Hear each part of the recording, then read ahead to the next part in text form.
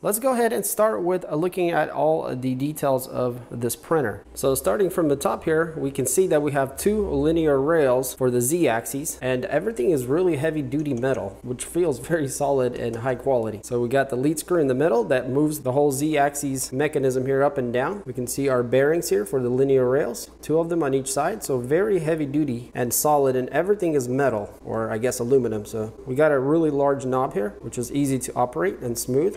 And that's what locks in our build plate, and that's how it mounts. So pretty simple design, but very effective.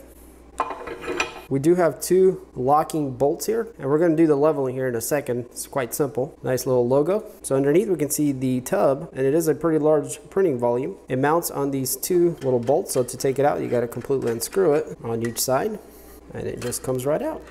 And you guys can see the bottom of it with all those bolts all around, which gives you the ability to change the film when you need to. There are little handles here that poke out to raise it up, and also another detail here, if you look at that bolt there, it kind of pokes out. Those are actually feet. So when you sit it down, you're not actually putting it down on the film itself. So here we can see the LCD screen, and it's very large. There's a sticker here that says do not peel off this tape. This is part of the screen and needs to be there. You can see there's little grooves here on the 4 corners, and that's where those little feet fall in, and so it's quite easy to align the tub with the printer. Looking here at the Z-axis, you can see we have an optical sensor here, and there's a pin that goes in it, and that's what the Z-axis uses as an end-stop switch. The lead screw stepper motor is underneath. So yeah, overall pretty typical design, very nice and high quality. And here on the front we can see the logo here and the model. We have a pretty decent sized touchscreen LCD. To the left there's nothing here to see, and to the right we have a USB port, and this is where we're going to plug in that thumb drive that it came with. Going to the back, we can see there's 2 fans, and they're both running right now as it's on. We got a network connection. We got some venting here and the manufacturing label, and you guys can see the dimensions of the machine itself, and also the weight being 10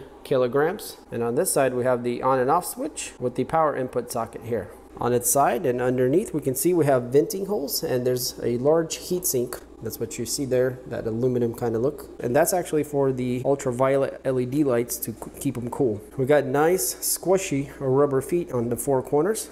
So yeah, very nicely designed and executed printer here. And I love the cover because it's 1 piece and it's high quality material, and it's got like this reddish tint to it, and this prevents from UV rays of going in. And also it sits in this groove here, which fits nicely and helps prevent vapors from coming out. So the first thing we need to do is level the bed, and it did come with this nice little instructions here of how to do that, and also to use it as a spacer. So let's go ahead and put our build plate back on.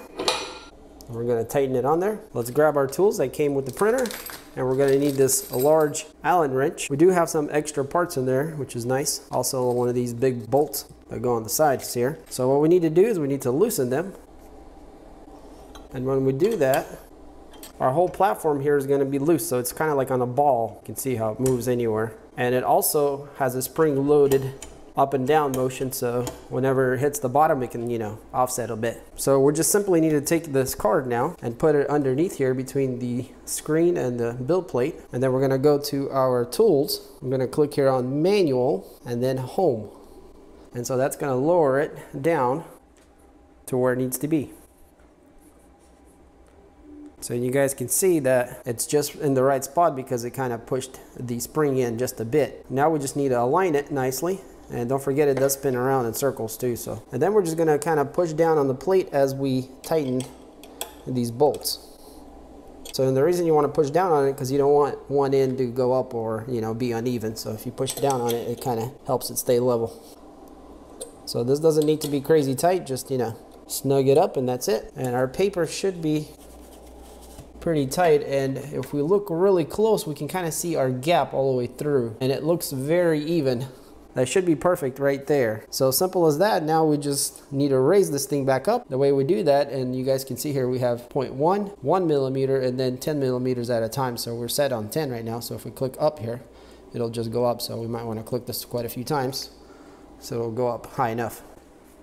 And that's as simple as leveling the build platform. So not very complicated at all.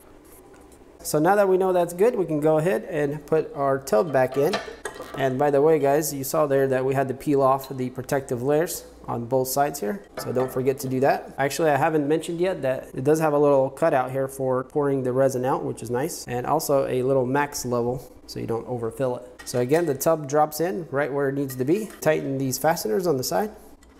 And that should be it, and you're ready to go. So resin printing is quite easy to get started with. Keep in mind, if you're going to be working with resin printers, you need gloves, you need a mask, and you also need a ventilated area. Like right now we're in my garage and I got windows open, so there's plenty of ventilation. So make sure you understand the safety of resin printing before you get into it. Let's go ahead and check out all of the menus here. So we got tools, so we got manual, exposure, set to 0, stop, tank clean, and back. So manual is what we saw where we, home the bed, and also can move it up and down. Exposure, this is testing the UV lights. We can indicate here for how many seconds. Let's click next, and it'll actually project a pattern on the top. So, and if you see this pattern, that means everything is working great. So let's go back. So set to 0, we don't need to do that. This is to stop whatever the printer is doing. And then the tank clean is kind of the same thing as the exposure test, except it opens up all of the light to the tank. So if we click on next, we're gonna see it's completely filling the whole tank with UV light. And this is great after you're done printing and you poured all your resin out and you just need to solidify whatever is in there so you can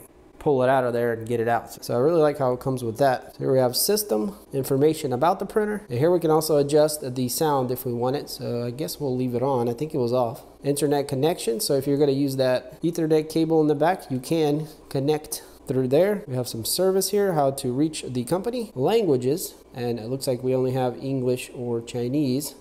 Let's go back to English. This is going to be calibrating our touchscreen, which we don't need to do, and that's pretty much it for that. And the last one we have here is print, and that's going to read our thumb drive on the side.